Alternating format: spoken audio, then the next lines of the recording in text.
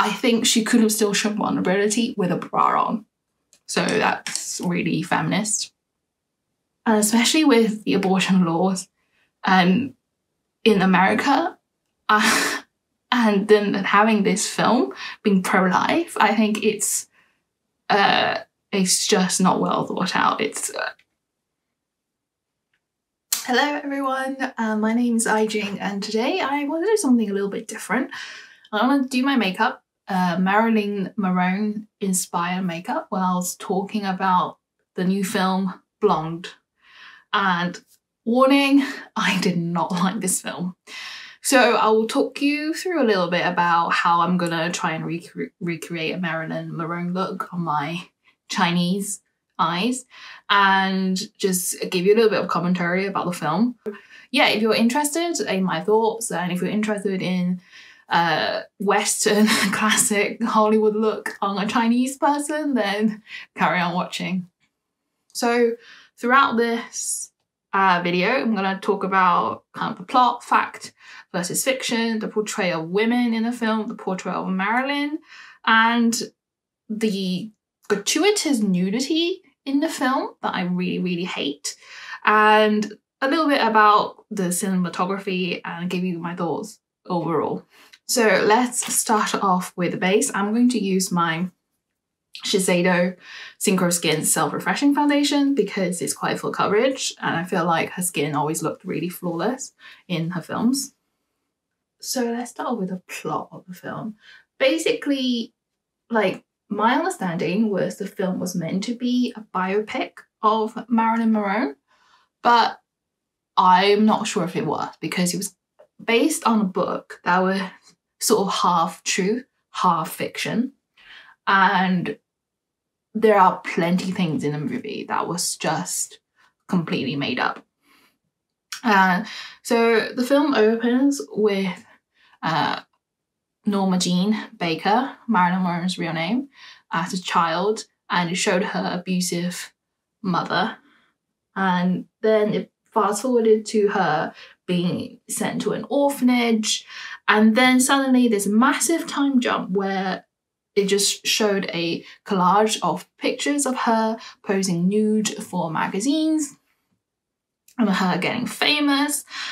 There was just like no narrative, essentially, and I feel like the plot of the film is essentially her traumatic episode, one after another. So you first see her get by a film director, and then you see her get sexualized by another director at an audition. Then, then she goes to visit her mother, who doesn't recognize her. And then just like stuff about a relationship with this random threesome, which apparently is not true, with Charlie Chaplin's son, then Joe DiMaggio, and then the Arthur Miller relationship as well. And then it ends with her overdose. And obviously there are a lot of scenes with her abortion and miscarriages as well. We'll definitely go on to that. So that was the plot of the film. I'm going to do my brows next. So she has very specific looking brows. They've definitely got like a very prominent arch. So I usually prefer my brows straight rather than super sharp, but when in Rome. So I'm going to do my brows slightly differently today, and let's go. I'm going to shape it first before I fill it in. So I'm using the Anastasia Beverly Hills Brow Freeze. I'm not trying to make my eyebrows look feathery. I'm just trying to get them in that shape so I can fill it in, because obviously the old Hollywood makeup wasn't about feathery brows. It was more like a color block type situation. Okay, so let's talk about the fact and fiction in the film. So this film was definitely blurring the lines a little bit, and I didn't really like that because, I mean, I don't really know that much about Marilyn Monroe, to be honest. And when I watched the film, I was just shocked at some of the scenes that they presented. And I looked it up afterwards, and like loads of news articles are saying that none of that was true. And I think that's really misleading for an audience, because it's sort of been portrayed as a biopic, but it's put a lot of fiction in there. And at the same time, it had loads of stuff that was recreating real life. Like, you know, the gentleman prefers blonde scene, and recreating actual real photos of Marilyn Monroe. And I feel like if it's all going to be fake, let it all be fake. If it's all going to be real, let it all be real, because it's really misleading. And I felt like they added the fiction frivolously for dramatic effect. It wasn't really respectful to Marilyn Monroe, to her real life.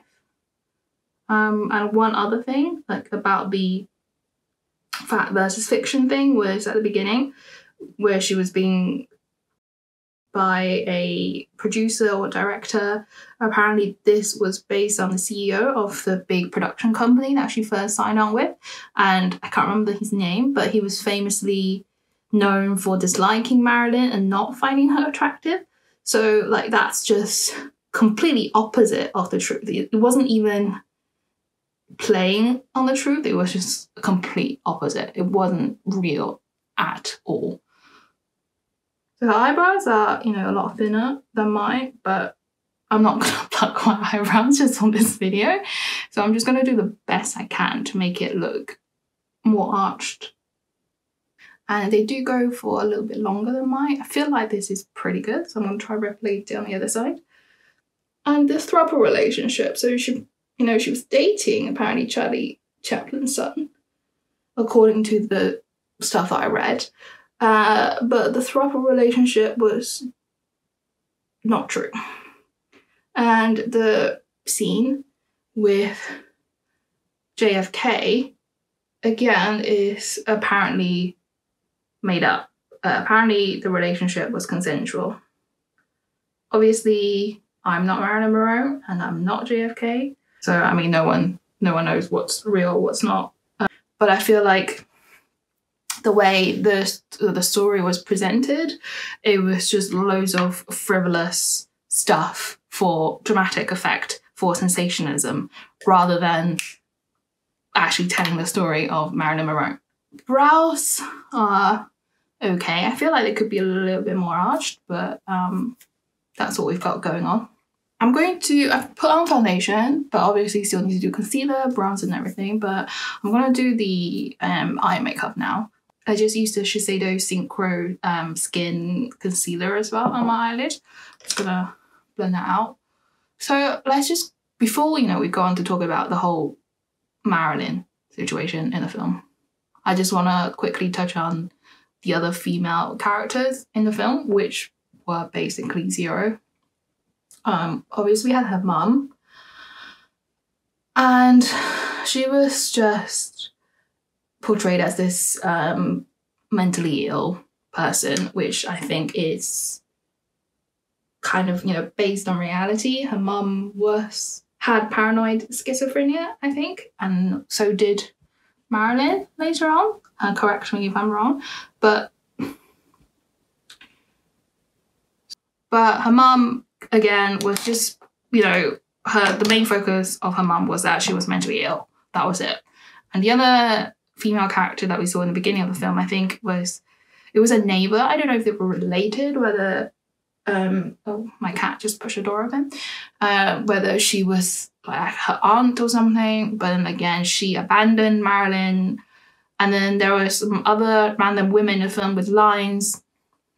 Like, one random woman tells Marilyn at the movie premiere of Gentleman Prefers Blondes to go to a hotel room alone afterwards because there was someone special waiting for her, and Marilyn Monroe thought this was her dad, but it was not. It was Joe DiMaggio asking for her hand in marriage. And all of these women are portrayed as antagonists, I felt like, with her mum, abandoning her, the neighbour / aunt abandoning her, this random woman telling her to go to a hotel room alone, leading her to an abusive marriage. Basically, the women were portrayed as complicit in Marilyn Monroe's traumas, and they apparently shouldn't know compassion. So it really doesn't paint females in a good light overall. So I've prepped my eyelid. You can see it's a little bit lighter because I just want to take the pigment out. And basically, her makeup is actually quite simple. So kind of above her crease, it's a dark, well, medium toned brown. And then she has a bit of eyeliner. It's not up or like massively winged. It kind of goes straight out. And then eyelashes and a little bit of a lighter shade between the lower lash line and the upper lash line. So I'm just gonna try to do that. So I'm gonna just grab a fluffy brush and I'm going to use a pretty neutral tone. So I'm gonna try this one first. I'm gonna start off light. And this is the Kathleen Lights and Il Maquillage collaboration. I've got a review of this palette on my channel. So let's talk a little bit about Marilyn Monroe. Well, let's talk about a lot about the portrayal of Marilyn Monroe in this film. So overall, in this film, she was continually sexualized and infantilized. I felt like there was no depth to her character, even though in real life she was incredibly intelligent. She was a really shrewd businesswoman, but in this film, she was just condensed to a sex symbol and a woman with daddy issues. And, you know, there were loads of lines like, am I a good girl, daddy? And she called all of her lovers daddy. It's quite disturbing. The film only touches on her intelligence a little bit, only a little bit. It suggested that she read different plays and novels, but it didn't really comment on much else. And it also kind of suggested that she was a good actress who took her craft seriously, and also had scenes of her writing some poems. But that was kind of the extent of it. And there was just no mention of her starting her own production company, no mention of her like trying to fight for better pay for herself. And apparently in an interview with the director, those things weren't interesting to him. So that's really feminist. Obviously, she was known for having mental health issues, and the film touched on that, but the film just portrayed her as mentally unstable all the way through with no respite. You know, she was continually unstable and unstable after miscarriage. And in the film, there are scenes where she gets tranquilizer injected into her whilst topless. Like, why? Why does she have to be topless? Why does she have to be naked? Please explain that to me. And it commented on how the Marilyn Monroe was created by the manager, and Marilyn Monroe was a persona that normal Jean Baker had to become to escape her demons, which could be viewed as either intelligent or mentally unstable. And I feel like the film portrayed it as mentally unstable rather than sort of her compartmentalizing her life, trying to keep it manageable. I'm going to keep my eyelid like this. I just basically sort of did a little cut crease sort of situation because if you look at her in the films, you'll see that the space between her lash line and her crease is light, and only above that it's brown. Let's talk about, okay, so I'm going to move on to eyeliner, and whilst we do our eyeliner, we need to talk about the abortion and miscarriages she had. So, oh my God, first of all, she has an abortion, then she has a miscarriage, and then she has another abortion. So the first abortion stemmed from the throuple relationship, and it was portrayed as the men actually wanted to have the kid and Marilyn wanted to have the kid, but then she changed her mind after worrying that mental illness could be hereditary. I'm using the Inglot gel liner. But then on the way to have abortion, she changes her mind again to wanting to keep the baby. In the end, the abortion was not something that she wanted to have, and the way that the scenes were filmed was just horrific. It was really, really traumatic for the audience to watch, I feel like. We had this really weird point of view shot where the camera was either in her cervix, vagina, or her uterus, and then there was a slash, like showing her skin being cut, and it was just really, like, it wasn't graphic, but the way it was shot was just traumatic.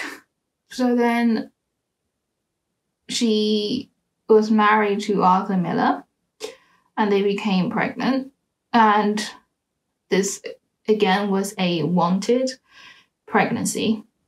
But then she suffered a miscarriage because she was carrying some food on the beach and she just tripped, fell over, and she miscarried. It was as simple as that, just her falling over. And obviously she's distraught after that. Then she was pregnant again by JFK. And then obviously she had to have abortion for that because, you know, how can the president have a child with his mistress out of wedlock? And that again is something that she didn't want to do. So overall, just really horrible for Marilyn Monroe. This is basic. So that was kind of a matter-of-fact recap of the birthing stuff in this film. But the way it was portrayed, so throughout this film, there was this baby fetus, really. It's not a baby, it's a fetus. It wasn't really even a fetus probably at that point. But it had this like 3D rendering of this fetus in the womb, and it had this voice, and it said, oh, are you going to it had this voice in this like really high-pitched childlike tone saying, you won't hurt me this time, will you? This was the second time that she was pregnant. And in the kind of the first time she was, when she had her abortion, you know, she said to herself, for this, you killed your baby. And this was referring to fame, which painted her as shallow. But so this film obviously had this really weird pro-life message, which I completely disagree with. I'm all pro-choice, you know, it's the woman's body. It's not about a pro-life, pro-choice debate. But the film definitely had this weird pro-life message with the 3D in rendering of the fetus, which the fetus would not look like the way it looked in the film at the stage of her pregnancy. It just wouldn't. And the weird baby voice as well, it's really disturbing. And especially with the abortion laws in America, and then having this film being pro-life, I think it's just not well thought out. I don't know what the producers were thinking about this. And another point that made this extra horrible was that in real life, Marilyn Monroe suffered with endometriosis. So she had miscarriages and she really struggled with fertility. So for her to be portrayed in this way really just smudges her legacy. So I'm just doing a little line. It's not really a wing per se, and then like doing the eyeliner as close as possible to my lash line. I'm going to apply some double eyelid tape now to kind of even out the creases of my eyelids because they don't match, and I want to give myself a little bit of more space between my crease and my lash line on my right eye. It's not an easy thing to do. Okay, so that sort of worked. Now my eyes look a little bit more even. I mean, I can never get my eyes to match up. That's just That's just life. That's just genetics. It's the way it is. It's fine.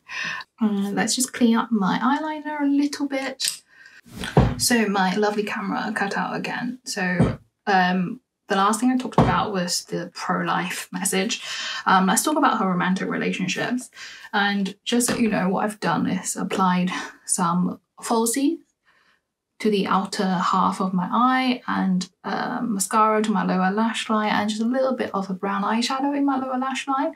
But what I did was to make sure there was a little bit of lightness between the upper and lower lash line, because that's what she has in her makeup. What I'm going to do now is highlight the brow bone. So her romantic relationships, she has this throuple relationship with Charlie Chaplin's son, and then there's some other dude, and it's portrayed as her like consensual relationship. And there was this threesome sex scene in it as well, where Ana de Armas was topless, which I thought was unnecessary. And they call themselves a Gemini, and you had the feeling that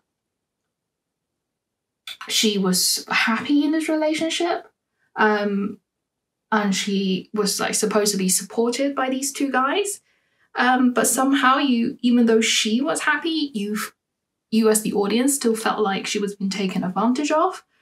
And this proved to be true when they blackmailed Joe DiMaggio with nude pictures of her. And it's just sad because even though she thought she was in this loving relationship, the men still were taking advantage of her. So, you know, it just portrays her as this naive little girl again. Doesn't give her any credit whatsoever. I mean, at no point does this film give Marilyn Monroe any credit. And the next relationship she has is with Joe DiMaggio, who is controlling, abusive, and apparently this was true in real life. So again, not a win for Marilyn Monroe. Then her next relationship was with Arthur Miller, and again, this was supposedly a happy relationship.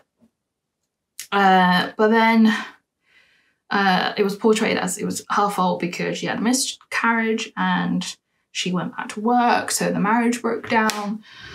Even though Arthur Miller called her Magda, who I think was like his first love or whatever. So again, MM just got condensed to this character not being appreciated for her own person. So she was just being taken advantage of in all of her relationships.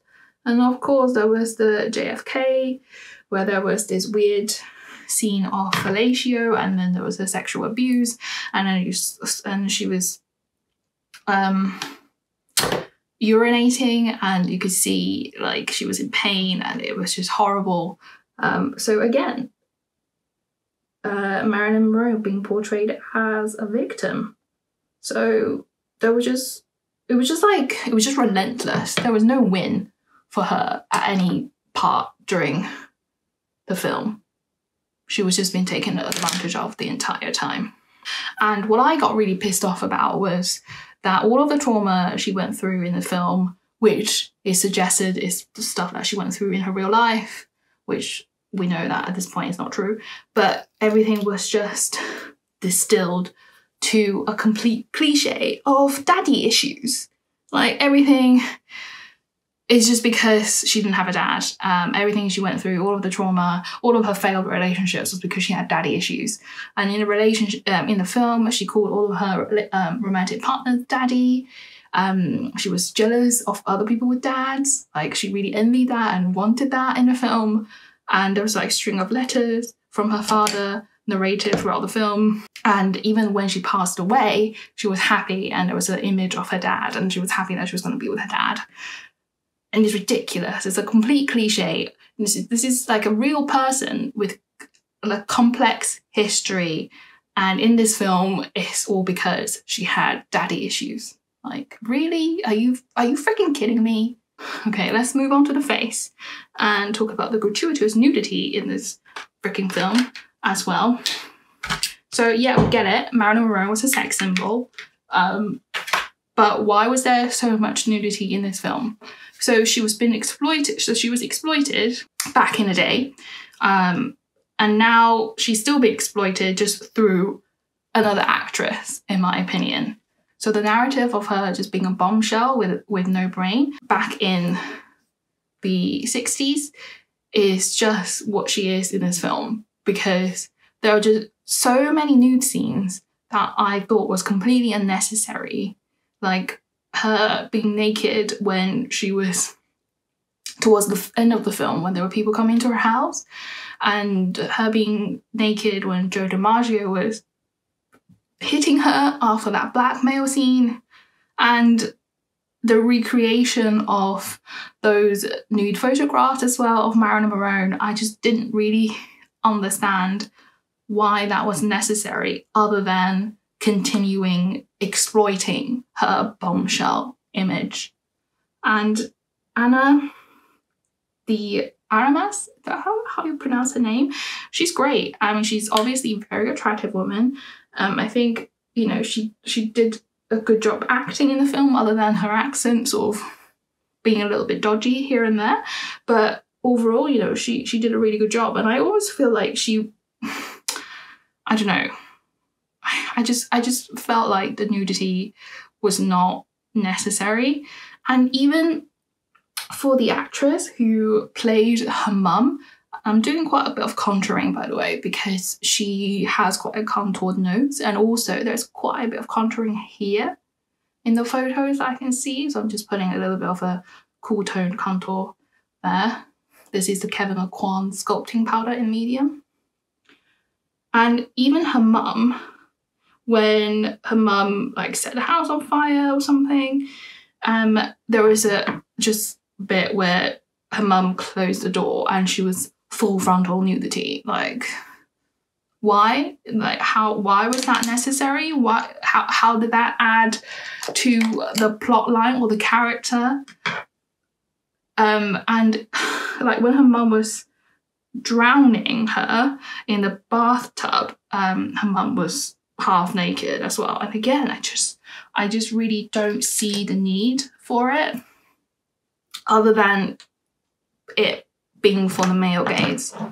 And even though I know that the nudity wasn't sexualized, I just didn't see the point in it. And I know there was the scene where like Joe DiMaggio kind of abused her and she was half naked in that. I get that was meant to show vulnerability, but I think she could have still shown vulnerability with a bra on. I just really don't think it added anything. And with good acting and editing in post-production, you know, with music, whatever, you're still able to portray as the vulnerability. You don't need the actress to be half naked, for God's sake. I'm doing a bit of contouring here to like, because she definitely has shading here and shading up here to get this kind of like button nose look. So that's what I'm doing. I never contour my nose, so this is a new adventure for me. Does this look okay? I don't know. Does it just make my nose look muddy? So I just felt like all of the scenes where she was half naked, which I think was meant to show vulnerability, but again, it paints her as a victim, it infantilizes her, and she could have had all of those scenes with a bra on, with a nightie on, and I feel like it would have worked just the same. And let's talk about the cinematography of this film, because I get it, this was meant to be sort of artistic film, and you can tell from the way it was shot and some of the techniques that was used in the film. So for example, there was the scene where Joe DiMaggio storms back home really angry after seeing the nude photos of Marilyn Monroe. And the way it was shot was like his head, sorry, I keep saying his head was basically fixed to the screen and the background was moving. So it really kind of showed him to be this madman on the loose. And I appreciate that. I think, you know, that's good direction and editing. And there was the bit where she climaxed during her threesome, and she was like holding onto the bed sheets at the end of the bed, and the bed sheets tend to Niagara Falls, which was like one of the films that she was in called Niagara, and I thought that was a cool transition, quite artistic, quite poetic. But the overall message of the film really just made me hate the film. So I don't really care if the film was artistic or whatever. The way the character was portrayed, the way Marilyn Monroe was portrayed was a complete disservice that honestly I don't really care. So the bad points basically negates the good points in the film, because the bad points are just so bad. Looking at the pictures, her bronzer and blush is really low, so that's what I'm going to do. I'm using the Marc Jacobs bronzer in Tantastic. I really like Marc Jacobs products. I got it when basically they were going out of business and had a huge sale. And RIP Marc Jacobs Beauty, because actually your products are pretty great. So there's just a little bit of bronzer on the forehead. So if I feel like over applying, I'm just, using my foundation brush to correct it. And then it's really low down on the cheek, like here. Usually I will apply about here, but they've got it down here.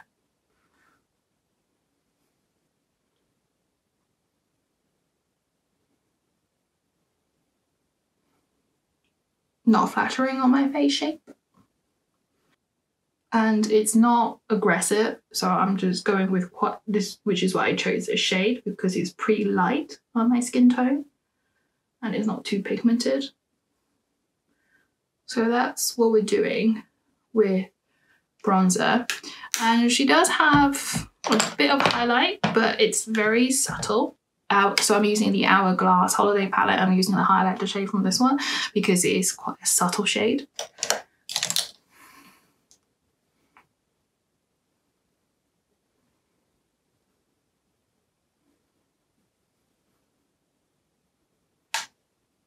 And I'm actually going to add a little bit of this one on top to really make sure it's not blingy or overpowering. I think she has more of a golden undertone, but this highlighter is perhaps just a little bit more too pink.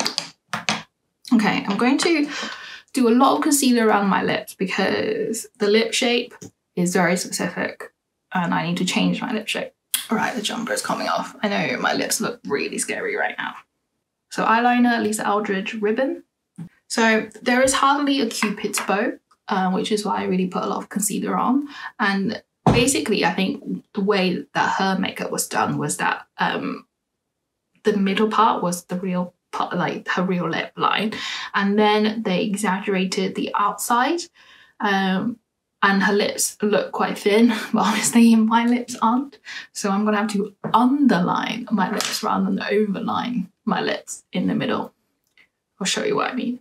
And it's definitely got a wide shape to it. So I'm overlining on the sides, which is honestly something I never do. So my phone stopped recording again. God, just like kill me now. But I was talking about my lip shape and how just this part of my lip is just so prominent and it's really difficult to sort of hide it, because even if you put loads of concealer on, the natural light and shadows are still bouncing off of your face. So yeah, it's really difficult to correct, but I feel like this is as best as I can get.